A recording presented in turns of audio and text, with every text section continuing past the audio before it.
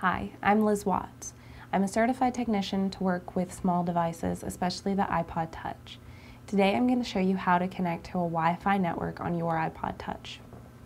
The first thing you want to do is hit your home button to get your screen to appear. Slide to unlock, and this will take you to the main screen on your iPod Touch. We'll go to settings. It's the gray square that has gears. And then you notice that it's normally the second one down. You'll tap where it says Wi-Fi. Every available Wi-Fi network that you could possibly connect to will appear.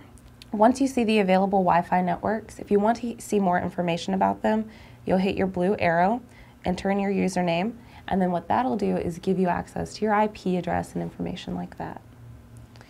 So I want to connect to this one right down here. Once you tap it, you'll be asked for a password. You can enter in that password. Once you've connected to the Wi-Fi signal, there will be a Wi-Fi symbol right there in the top left corner next to where it says iPod. And that's how you connect to a Wi-Fi network.